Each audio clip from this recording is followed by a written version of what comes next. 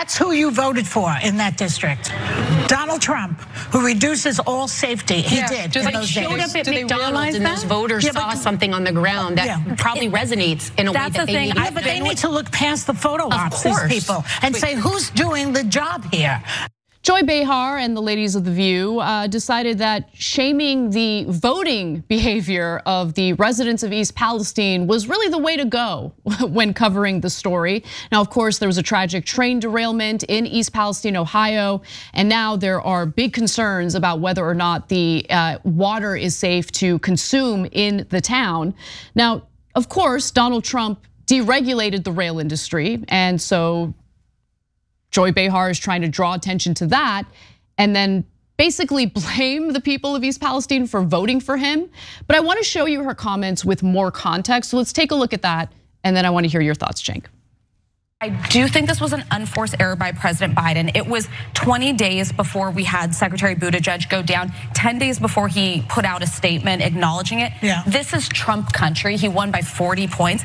He is a president for all Americans, I believe that, but he needs to show that he is. But it was time for him to be. I don't know why they would ever vote for him, for somebody who, by the way, he placed someone with deep ties to the chemical industry in charge of the EPA's Chemical Safety Office. That's who you voted for in that district.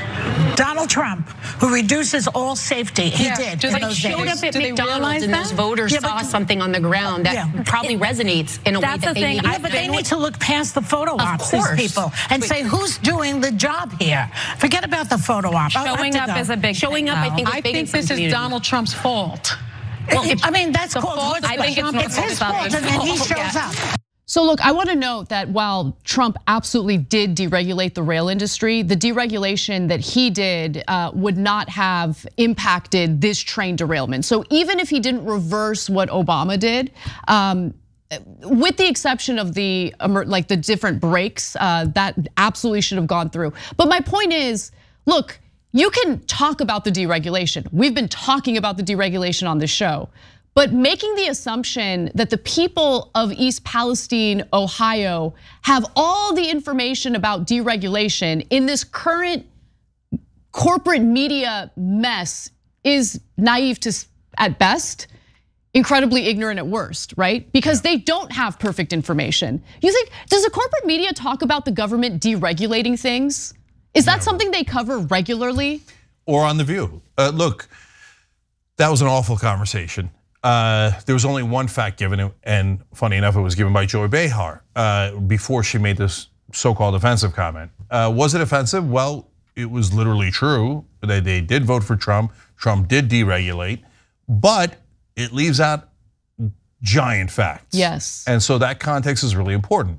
Now, what Joy Behar probably doesn't even know, because she consumes mainstream media, and she probably hasn't read the great reporting that The Lever has done on this, and has been doing from day one on this, which is that the Obama administration had one small rule, the one that Anna mentioned, okay? There was a series of other regulations about modernizing their brakes, how you carry chemical hazards, how many staff you have, how many inspections you have, so you can spot problems like the axle issue that this train had, right? All those things, as usual with all Democrats, Obama did a light push. And golly gee, the Republicans and other Democrats blocked them, and there was nothing he could do. So did Joy Behar criticize Obama for not trying hard on that? Did they criticize other Democrats for joining Republicans and blocking those regulations? Then Trump made it worse. He took away the one regulation that existed and said he wouldn't do any regulation of the industry. So he definitely made it worse. And then Biden came in and didn't even go back to the light nudging that Obama had. He hasn't proposed anything. Nothing. Okay, so let me also address that. Isn't it fascinating that Trump comes into office and there's no debate? He unilaterally reverses what little regulation took place under the Obama administration. Unilaterally. He didn't make a plea to the Republican-controlled Congress to deregulate. He just did it on his own through the executive branch.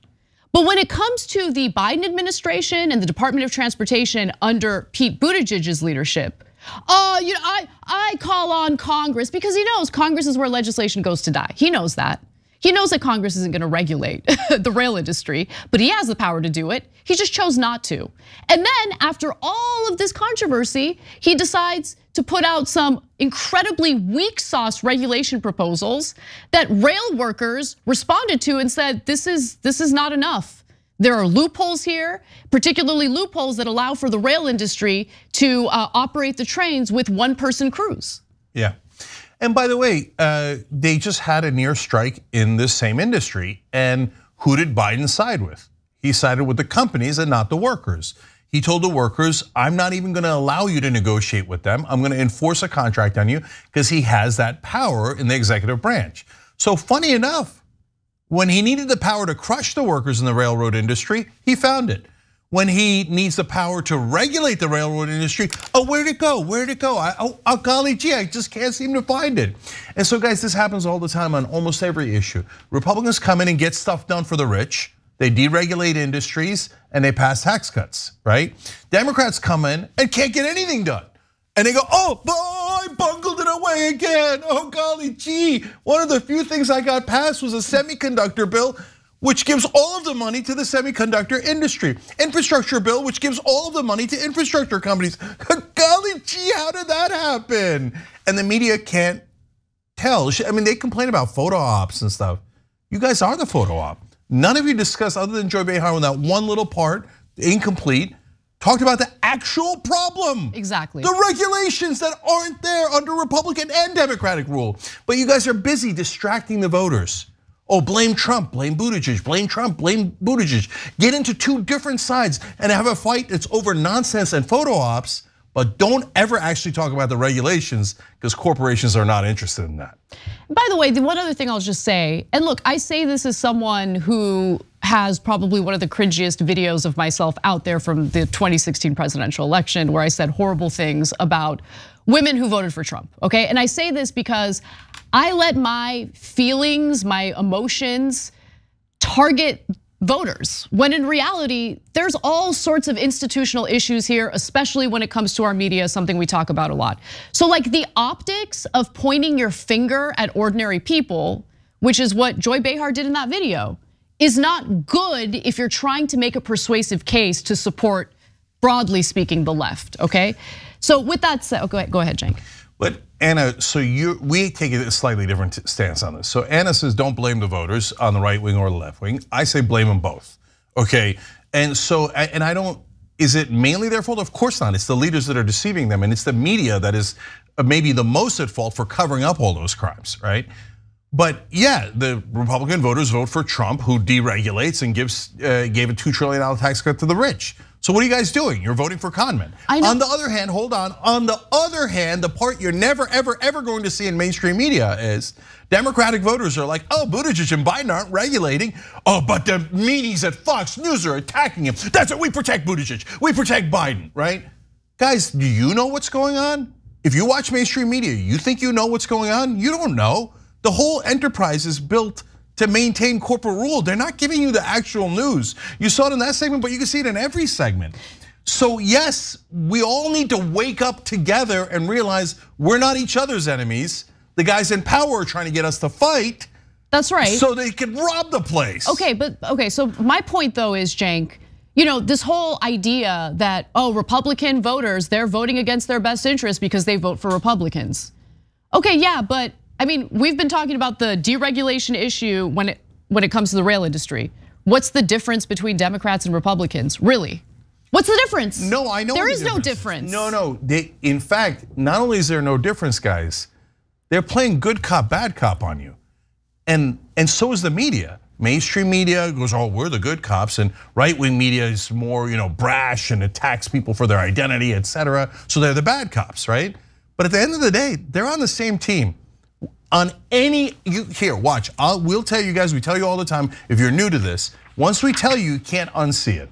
You'll see that on culture war issues, there's not nonstop fake fights, right? And real fights. But when it comes to economic issues, they always circle the wagons. Everybody in media and everybody in politics. Somehow no one can find a way to regulate, everybody can find ways to deregulate. Somehow everybody's talking about Mr. Potato Head and M&M people, not people, cartoon characters, but they're not talking about regulating the railroad workers. They're all against lifting student debt. They're all against universal health care that every other country has. They're all against higher wages. Oh, it's causing inflation. Oh, well, look at that, MSNBC, Fox News, and CNN agree all of a sudden. It's all a game, and it's being played against all of us. Thanks for watching The Young Turks, really appreciate it. Another way to show support is through YouTube memberships. You'll get to interact with us more. There's live chat emojis, badges. You've got emojis of me, Anna, John, JR, so those are super fun. But you also get playback of our exclusive member-only shows and specials right after they air. So all of that, all you gotta do is click that join button right underneath the video. Thank you.